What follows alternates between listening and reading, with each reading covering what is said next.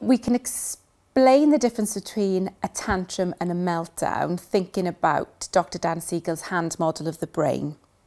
So if we think about a tantrum, where a child is perhaps demanding something or whining or repeating something over and over again, we know that for older children, they can be throwing what's known as an upstairs brain tantrum. And this is where the thinking part of the brain is still integrated with the emotional part of the brain, and they are just acting out in a way to have maybe what they want. We know this is usually an upstairs brain tantrum because if we give them what they want, that behaviour stops quite quickly.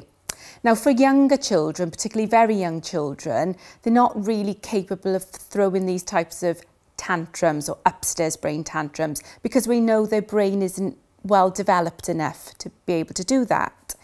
With younger children, what they're usually having is what we call a downstairs brain tantrum or a meltdown, where the thinking part of the brain has disconnected from the emotional brain, so they have flipped their lids and they are very overwhelmed by these big feelings. So they're in something that we sometimes call as emotional flood.